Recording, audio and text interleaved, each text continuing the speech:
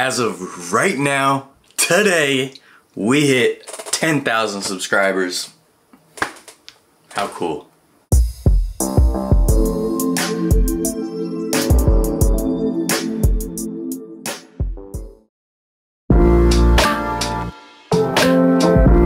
First, I just want to thank everybody. Like, one day I'll tell my whole story and you guys will understand how much this stupid little show means to me. And I couldn't do it without you guys. I know 10,000 is not a whole lot, but I don't take any of it for granted at all. I'm proud of my content, I'm proud of what I do, and I know it doesn't just grab the masses' attention. So going into this, I knew that it was gonna be a long grind. I couldn't just grab everybody, I had to find the right people, and so far I found 10,000 of them. I thank you guys so much. So I figured for 10,000, I'm gonna talk about my 10 favorite things that I've got to experience on this channel, or because of this channel. And this is in no particular order, because as you could probably tell from my content, my ideas and passions change on a whim. I have championship rings and the Holy Grail.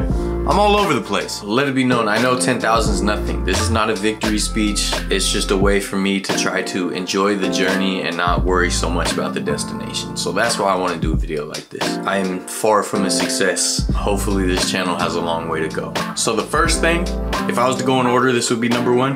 The relationships that I've built or strengthened because of this channel. From friends of mine that I've had for years that got to go with me and experience some of these things. I started the channel with my brother. My cousin's involved now. Sometimes I got my little niecey niece. Hopefully my new nephew will make an appearance as well at some point. Big Bread Fred, C's, two of my best friends. Josh Fields from Hatch 86 Films, my boy Neto, my boy Rich, aka Epicenter, and of course the boy himself. Not really a boy any longer, but he'll always be a boy to me. And then some of the relationships from the channel. Kathy Kleep, she's the president of the Historic Union Cemetery Association. So much kindness shown towards me. I got to speak at a little private event at the cemetery and met a whole bunch of other really cool people, which led to a lot of opportunities, a documentary, and even a magazine article, which I have right up here. It means the world to me. I got to be an ambassador for the immersive Van Gogh exhibit, and then I got to meet so many amazing 49er fans, everyone involved in the trivia, as well as other people that have just come up to me and say they enjoy my videos. I mean, this has happened at Giants games, Niner games, Warrior games. So for my tiny little channel to have that kind of an impact and reach where people actually just will take a moment out of their day to say, I appreciate what you did, or I enjoy your videos, I mean, it makes it all worthwhile. Another experience that I'll never forget, the top of the Empire State Building. Tons of tourists go there. Millions of tourists have been there. It's there, everybody goes. It's nothing super special, but it was for me. When I was a kid, I kind of had a little bit of an infatuation with the Empire State Building, so it was something I always wanted to do, first of all, but also it was one of the first times where it really hit me what I could do with these videos, and these videos gave me a purpose. Because as much as I wanted to go to the top of the Empire State Building, it was one of those things I probably would have never did. I would have kept kicking the can down the road. But because of my channel, it forced me to be like, no, go, film an episode. Wouldn't have been able to do it without Amos being there. And it was just such an amazing experience for me, and one that definitely changed my brain chemistry. And I was emotional about it. I still am if I watch that video. So that video means a lot to me. On the surface, it may not seem like too much, but in here, it was a huge deal. Another thing is just the cool coverage we've gotten. We were on the news in San Diego. I got to be in that magazine. We were in an ESPN commercial.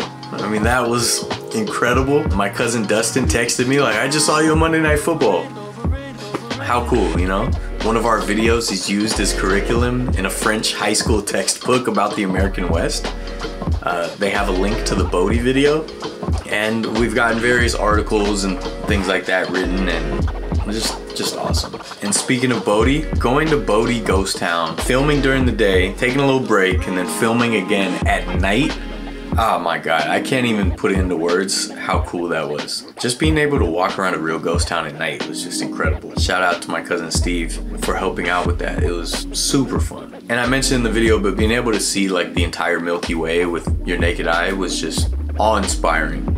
And what's next? I would say the NFC Championship game. I'd been to one before when we lost, so going to one where we won to go to the Super Bowl? Are you kidding me right now? I legitimately was tearing up. I wasn't just saying that for the video, if you were wondering. I was actually tearing up and I was trying not to cry. I actually went to that game by myself and the people around me were super cool. They'll probably never remember me, but I'll never forget them. And then on that note, in 2019, you guys may remember, I went to the NBA Finals, Warriors Raptors at Oracle Arena, and we got stomped. It was so much fun, first half, second half, not fun at all. So I always had this little thing that bothered me, that I finally got to go to my first NBA Finals game, and it was a loss. But luckily, last year, the Warriors made it again. And I went to a game, I did a video, we won. Ah, my God. As a kid, I would have never dreamt that that would happen. Sports was definitely a huge part of my life and a huge escape for me. So I definitely live vicariously through my teams. Probably to a detriment, but that video and that experience was incredible. I mean, are we talking championships or what?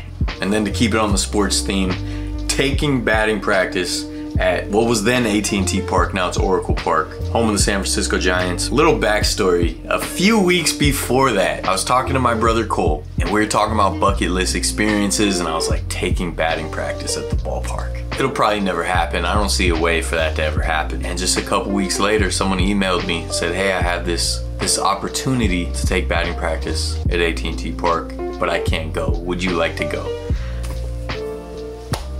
Come on, man, the universe sometimes. I mean, to be able to take batting practice with Vita Blue heckling me, shout out Juan who went with me. God, it was so fun, it was so fun. The problem was, I don't know if I talked about this, if you see some of our original episodes, my finger is all wrapped up and splinted up because I broke my finger. It's still broken, never really healed correctly. So leading up to that batting practice day, I was pretty much inactive for like 9 or 10 months straight because my finger was all wrapped up. So what sucks is when we finally did the batting practice, I pretty much had little league power. I was so weak. That's the only bummer about it, but I mean, come on, it was so much fun. Getting to play the hot corner, huh? Getting to play third base? Shag some fly balls in left field where Barry Bonds played? Come on, man. I'll never forget it. I'll never forget it. And then I would say next would probably be the abandoned paper mill out in Oregon City, south of Portland. It was our very first urban exploration video, so it was super exciting to be like, oh, we're doing some urbex, you know, on the channel. It was so cold. It was like 35 degrees or something. And that paper mill sits right on the edge of the Willamette River, which I said wrong in all the videos that we did in Portland. And the Willamette Falls is right there, right? So this paper mill and a bunch of other factories on the shore there were all harnessing the power of the Willamette Falls. So what was cool is we were walking through there and Cole just kind of sees a doorway that looks out over to the river. We have no idea what we're walking into. Walk out onto the catwalk. My mind was blown. Unfortunately, the cameras that we had weren't able to properly capture it. They were all kind of just wide angle cameras, but it was awe-inspiring. It was incredible. It was a view of the Willamette Falls that you could only get by sneaking through this mill. The catwalk was probably 30, 40 feet maybe over the river. So we've got the river rushing underneath us. We got the second largest waterfall in the country by volume behind Niagara Falls, right to our left. Man, it was cool to just stumble on that. Like, oh cool, an abandoned factory, that's always fun. But to also stumble on this like natural wonder that you could only see by doing that was incredible. And for our first abandoned place video, that was special.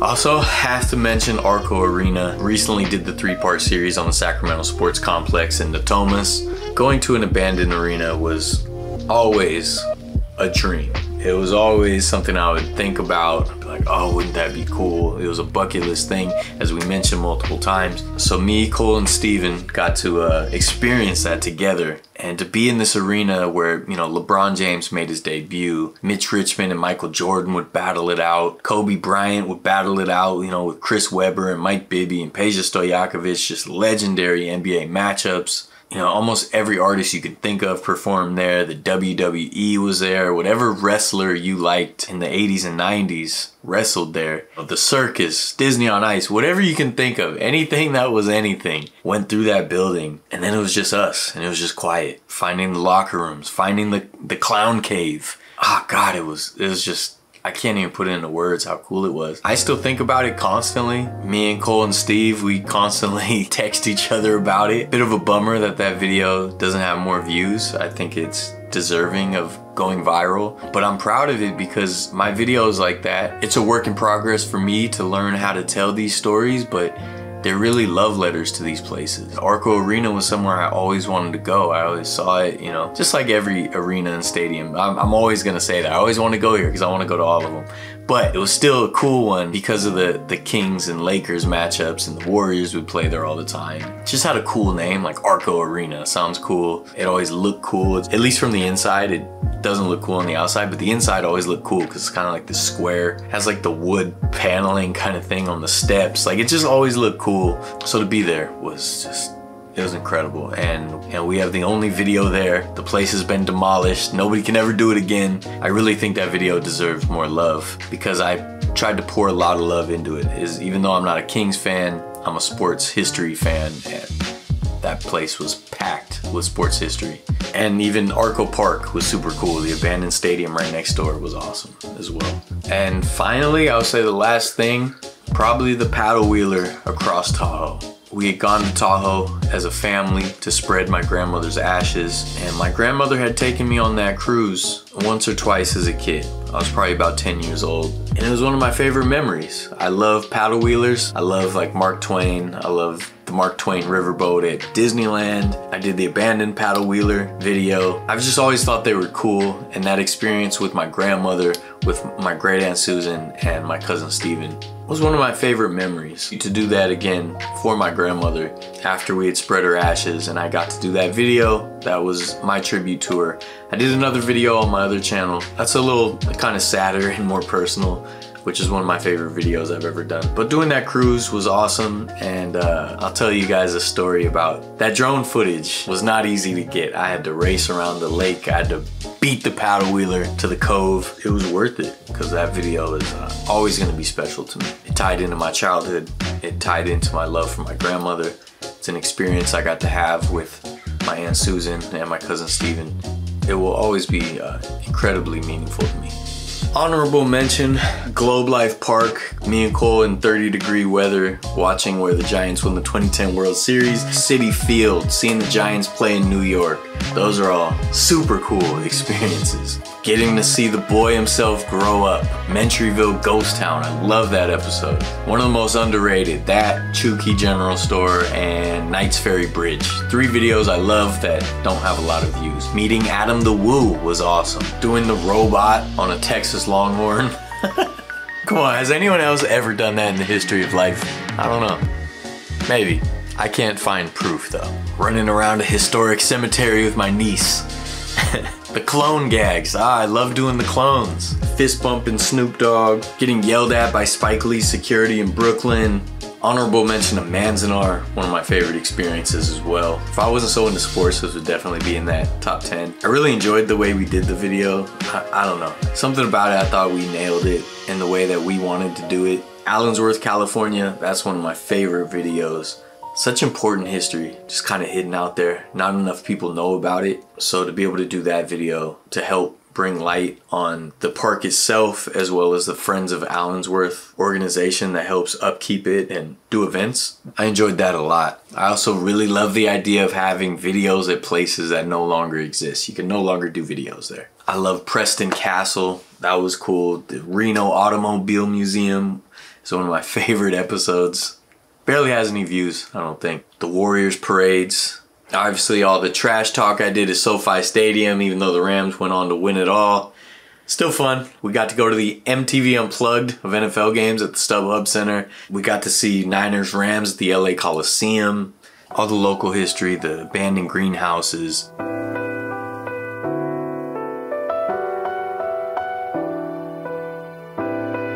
I say this with all sincerity. This channel has saved my life. And if you took part in it in any way, by watching it, by subscribing, by liking it, by being involved in an episode, anything like that, you've helped give me a reason. That's pretty much all I can say. I appreciate all of you. I appreciate those of you that were total strangers and have supported me. People that I didn't know outside of this channel. Top Hat Debbie, Mimi, JV, Andrew, Brian Bohall, Conrad, Journey with Jay, Marco. There's probably some I'm missing, but it means so much to me. All the people that have left kind comments, saw me at a game or something and just said, hey, I enjoy what you do. It's so meaningful, and I hope to do more to give back. You guys have done so much for me, so I want to keep doing more for you guys. I mean, more like ticket giveaways. I enjoy giving away the Niner tickets, the Immersive Van Gogh tickets, giving out free shirts and things like that. It's the least I can do. Hopefully more to come. I got a whole lot in the works, a whole lot of episodes I still need to edit, some really cool stuff. We go international, finally. Once again, thank you. This is just a tiny little notch on the belt. Hopefully many more to come. I still do have aspirations of being able to do this channel full time. I mean, I've been doing this for 7 years now. It took 7 years to get 10,000 subscribers. So I'm not holding my breath that I could ever do this as a career. But wouldn't that be cool? Here's a robot. I'll skip the heel clicker. It's a little tight in here. Like, subscribe, share, do all the cool things that cool kids do. Something or other tour. Vertlife.